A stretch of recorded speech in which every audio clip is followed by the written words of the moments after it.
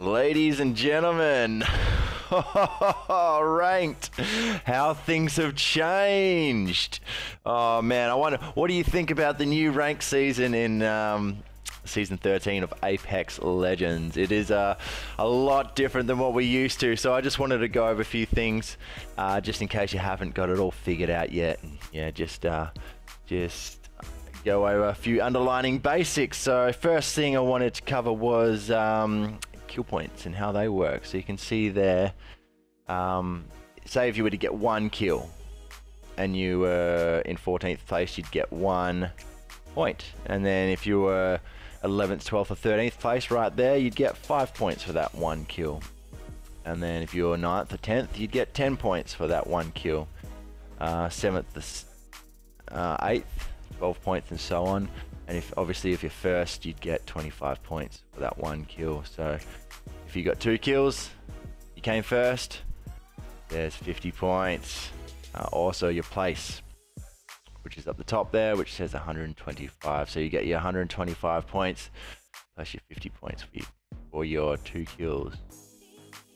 So I hope that makes sense. Also entry costs. Entry costs, guys, you can see that it actually costs more to get in than last season. I mean, look at bronze. I played my first game in ranked. I was like, what is going on? I was just joking around with my mate, and we were like, yeah, it's just bronze, so we can kind of mess around a bit. And then we got into a game, and I was like, hang on, why am I minus 15?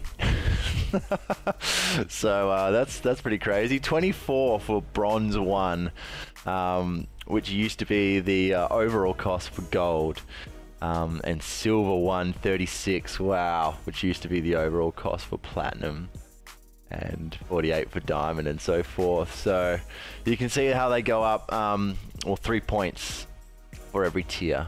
So 15 to 18 to 21 to 24 to 27, up 3 points.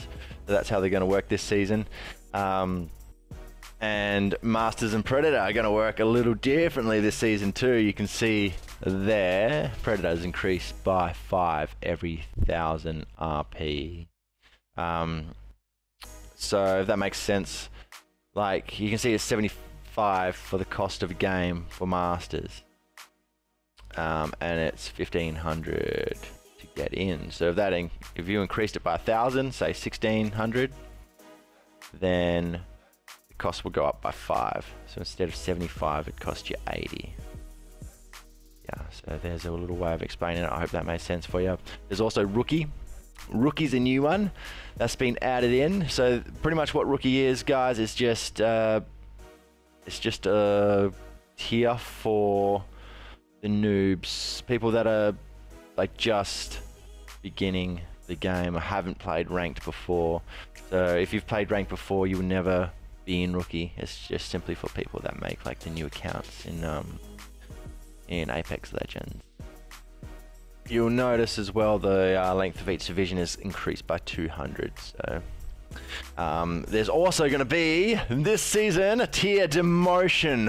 Oh man, it sounds a bit brutal, but don't let that worry you too much. It's not quite as overwhelming as it seems, because there is more ways to earn RP, as I'll get to in a moment. But yes, tier demotion. So how that pretty much is going to work is like, so say if you're in gold 1 and you made it to platinum 4, you're going to get a 100-point RP boost just to push you forward a little bit into platinum. Okay, and you kind of get like 3 shots at being at a point deficit or like not making bank before you get demoted and go down a tier. So from platinum 4 down to gold 1, but you can only go as far as halfway back in gold 1. Don't let that discourage you from playing rank, because you'll still be rewarded for your highest rank. So say if you got demoted from platinum back down to gold, you'll still get all your rewards from platinum. Or if you were in diamond and you got kicked back down to platinum, you'll still get all your rewards from making it to diamond, dive tails and all that, and your badges and whatnot. That's pretty much how the tiered emotion's going to work, but there's many ways to earn those ranked points, the RP. So one of them is from your teammates. So you'll notice there's like this new little thing up, you know, where you see how many kills you've got, how much damage you've done in the top right hand corner, how many assists you have. And there's another one, it's like 3 fists all in a circle.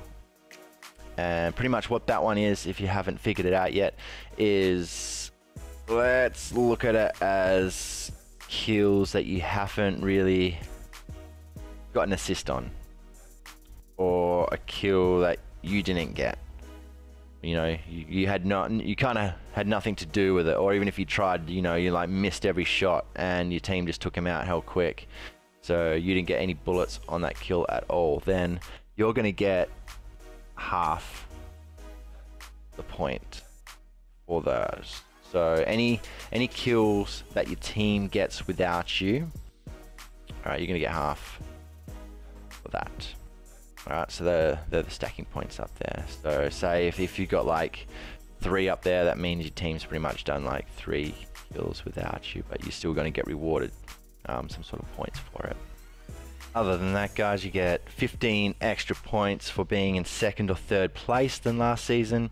You get a longer count on assists, 15 seconds as opposed to last season 10 seconds. And if an enemy that you've knocked gets revived again and your teammate knocks him down straight away, then you still get those points. There's also no RP cap. How crazy is that? So that's going to be super interesting.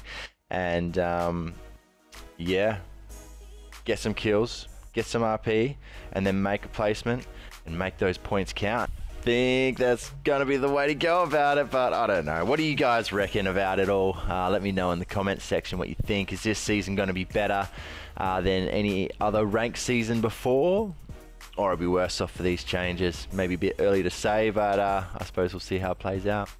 Other than that, legends, I hope you get some champs out there. Please consider dropping a like and subscribing if you like this video. Thanks so very much for all the love and support, and Flinch Now out. Have a wonderful day. Peace.